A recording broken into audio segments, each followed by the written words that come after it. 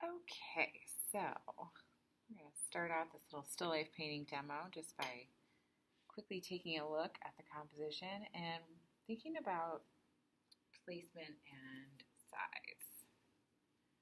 So one thing done, squeeze out some burnt umber just to start with.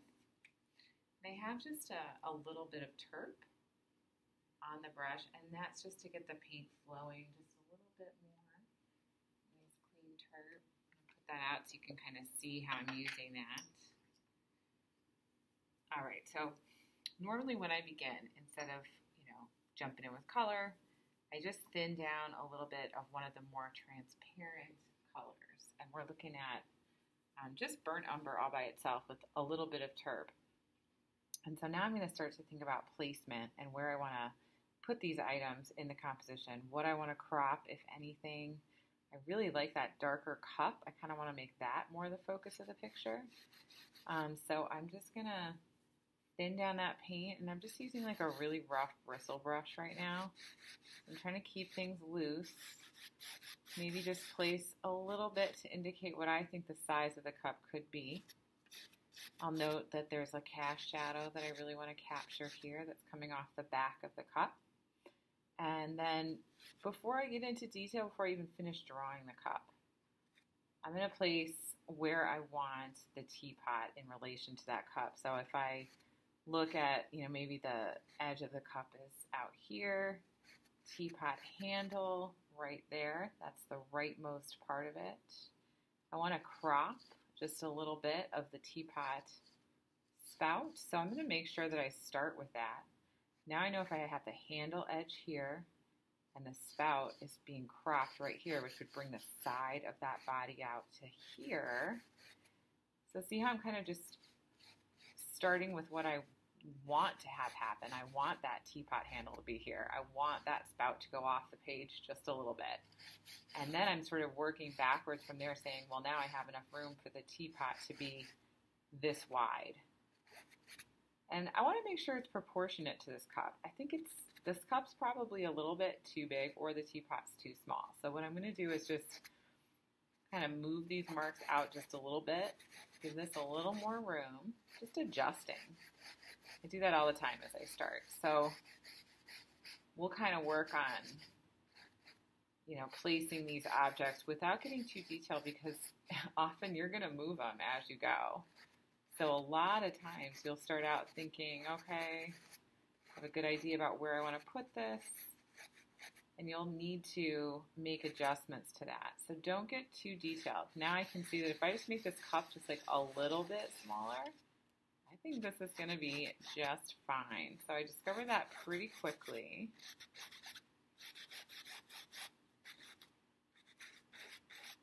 All right. Now I know this pear needs to come up. And from my vantage point, which I'm going to give that still photograph a look right now so we can kind of see that. This pear is sort of intersecting with all the bottom of that handle. It comes in towards the bottom left of the saucer. You can see where that intersection hits right there, where the pear hits the saucer. And I want to make a mark there. And I want to make sure that I can kind of draw my pear over to that area. And I thought the edge was here. I'm going to move it back to about there. So as you're working and adjusting and keeping it really loose, you may want to get rid of lines that didn't fall correctly or that you needed to make some adjustment to. So now you can just take a little more terp on your brush. Just going to scrub those out. And actually that's fine. It works pretty well. It kind of becomes the shadow of that object. And this is a really loose approach. There's so many different approaches to drawing and to starting a painting. I'm thinking of this more as like a quick study rather than like a long-term finished piece. So of course I don't want to spend, 6 hours plugging away at this drawing, maybe using a grid, a photograph, getting it all perfect. because that really isn't necessary for what I'm trying to accomplish in this piece. I definitely have paintings that I want to spend more time with. But for this one, we're just going to go for a quick study. So with a time limit, you know that you don't have time for each step of this to be this overly involved thing. All right, so I shifted from moving my lines around a little bit. I figure, you know, as long as you got it on the brush, you might as well kind of scrub it through and start to fade in those shadow shapes. So this is what I usually do as I'm adjusting my drawing. I'll just use that paint that I'm kind of moving around and start to just block out where those shadows need to go. I'm looking at the teapot here, and I want to look for some symmetry before I place that little handle. I think I had that a little too far over to the left. There we go. And so drawing that center line, I'm just kind of visually noticing that's about half. Now I can sort of see where to put that little handle on the top of the teapot. I'm just going to sketch this around right here. And all right, I kind of just want to take a second to get the big shadow shapes in. So any place, you know, the light is falling opposite that is going to be a shadow. There's also going to be some cast shadows. So we have two kinds to think about. We've got our cast shadows being they're blocked from another object, like that pear is creating a cast shadow on the saucer. We've got our form shadows that come through here and wrap around the object this way. Okay, so I can kind of see the image. I can see the placement. I think where I may end up having a problem is this area, so I want to give this a little bit more attention. I want to make sure that I have the top of the pear not coming up just at the point of the top of that part of the handle. That's a weird little kind of tangent when those two edges touch. You really want to make sure that you're using those overlapping objects and edges as cues to the viewer to show them where things are located. So I want to put the pear in front of the teapot. Then I want to make sure that I'm getting that edge of the pear, the top edge of the pear, in front of that teapot, and they're not trying to occupy the same space at the same time. Now the bottom of this is a little bit narrower.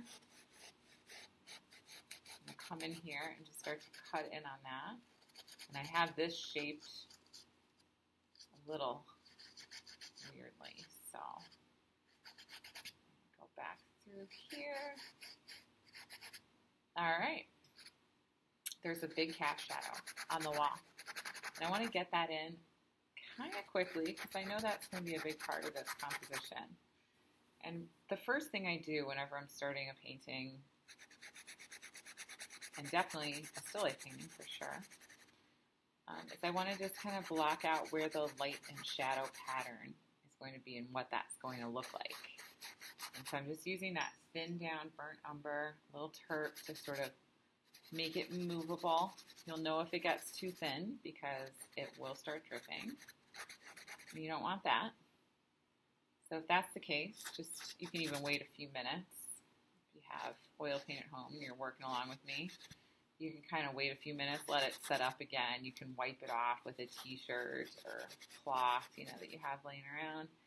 And then you can just kind of, it should set up enough so that you can go over it in maybe, I don't know, 10 or 15 minutes if it goes on a little bit too wet with this terp. All right. So now I have my three objects. I like the arrangement. I like how the value pattern is kind of working here. Just think about where this shadow is going to meet. And now I want to think about the outside space. So this is all a very dark blue cloth, and I can actually just go in. I'm not even using color yet, but just with that same mixture of burnt umber and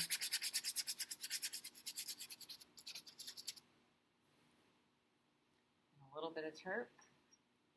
And I could switch to a larger brush if I were so inclined to do that. But one thing that I do look for is that I'm not going to go as dark as my cast shadow. I do still want that to sort of be noticeable. I don't want to go so dark in the background that you can't see the cast shadow anymore.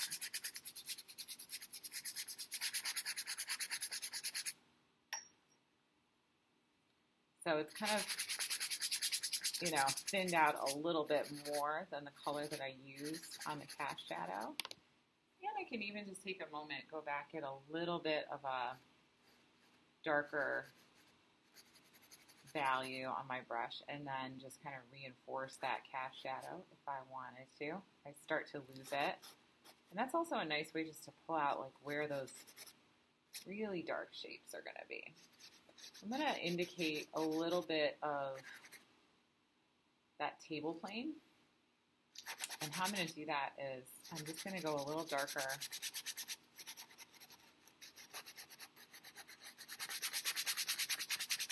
on the wall plane here.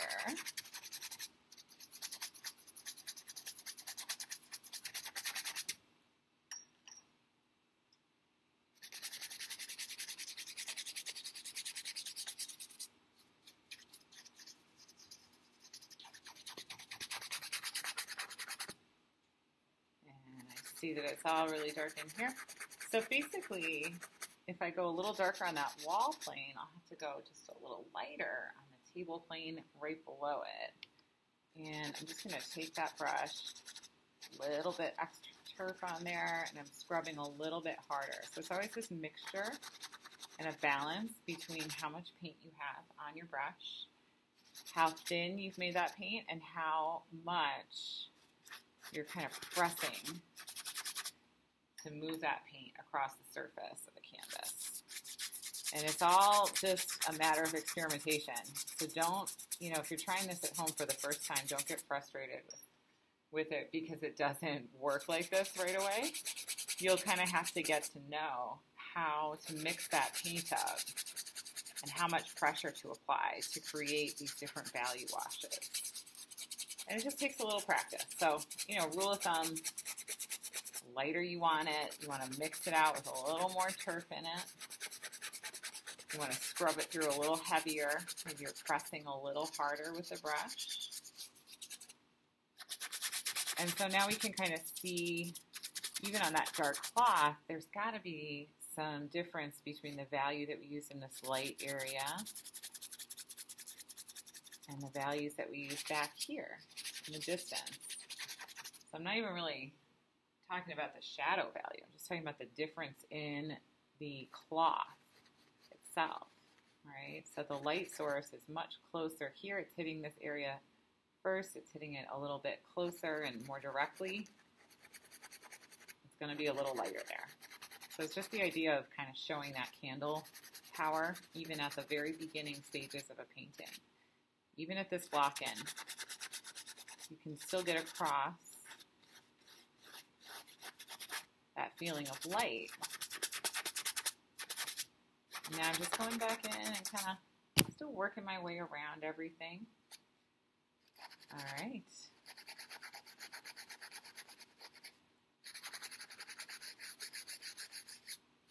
And I can even go back and just think a little bit about edges. I'm thinking maybe that was too sharp of an edge for a cast shadow that is falling on a dark cloth pretty far away.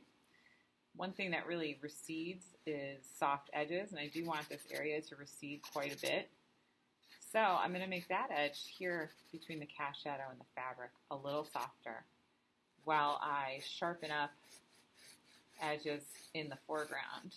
And that will, again, enhance that sense of depth. So I have one last thing to do, and that is to put on a little light layer over the white areas of the canvas. I don't like to leave white showing, so I just really turfed this out quite a bit. It's pretty fluidy, moving quite well, and I just want to tone that down just a little. I waited a few minutes from starting after I had sort of filled in the shadows on these objects, and even that was long enough with this mixture for that to set just a little bit so that I'm not removing it as I work through.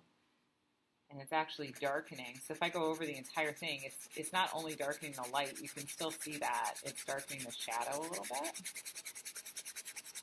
And if I need it to be more, I can go through, get a little bit more burnt umber on my brush.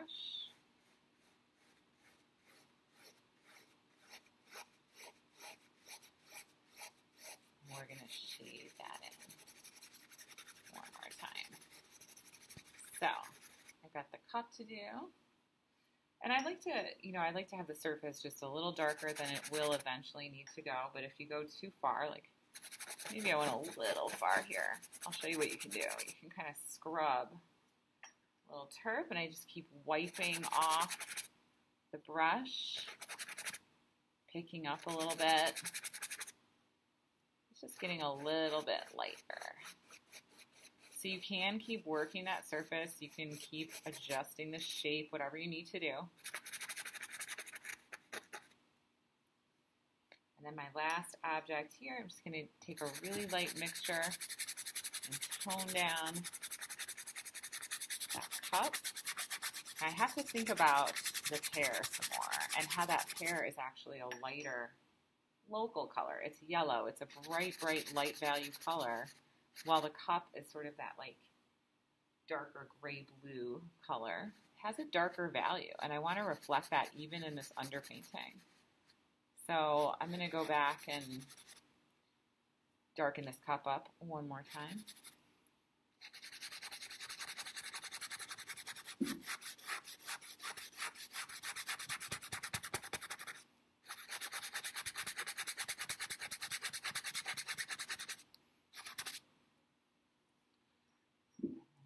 Even lighten up that pear. So again, I'm just taking a little turp, scrub that through. You could even take a little towel and just lighten that, because I just want that to feel just like a little bit lighter than that dark cup. So you can kind of see, this would be something where if this was going to be a really long-term finished picture, I would absolutely stop and, nail these values. Just really get these to work in comparison with one another. But for a study, I am perfectly fine. Just getting it just about, and I need to come back and just lighten up that edge. So sometimes you can take a rag if you go a little bit too far with your wash. And while that would work, this will work even better in a few minutes after this is set. I can still just go back and find that edge a little darker. Even now, I mean, that was like 5 seconds before, after I applied all that turp to it. So it's pretty wet to be drawing an ellipse back into it, but even that kind of worked. And if you're having trouble, if you're struggling with like getting that drawing to go on, if it's the surface, it's just not taking the paints, it's maybe a little bit too wet with turf, you can just let it set up for just a couple minutes. All right. We are just about at the stage that I would like to kind of call the finishing bit of this block-in, right? So when I look around, I just feel like, the pear, the cup are becoming a little bit more developed than the teapot. So I'm going to go back and just give this one more little pass. Try to even it out just a little bit, be a bit more specific where the background is, soften it up a little. Just generally try to describe it just a little bit more before I move on. So I always think that you kind of want to think about creating a drawing or a painting in the way that a Polaroid develops. You want to see it kind of take shape all over all at once and not one specific area finish up and come into view before another area is really even started. So that's why I like to, just do a little bit to each object and sort of make sure they're kind of caught up to one another.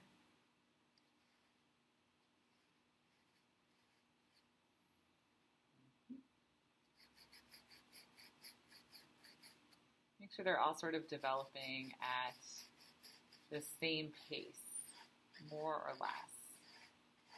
So when you've worked on one for a bit, stop, go on to another object,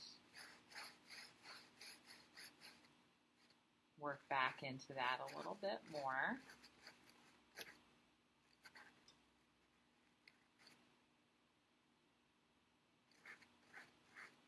I'm trying not to really finalize the line a little bit, but just to set myself up for placing that edge a little bit later. This line is not, really defined at this stage. Just thinking about the overall form, making sure that it's looking a little symmetrical, at least for a start. All right, and I see this is quite a bit darker. There's so much contrast here, so I'm just gonna, probably the last thing I do on this little block in will just be like one more little background pass. And just work that in. All right, so that concludes our block in. I hope you guys enjoyed that, and I will post the next video, which is gonna look at how to begin applying color. Thanks for watching.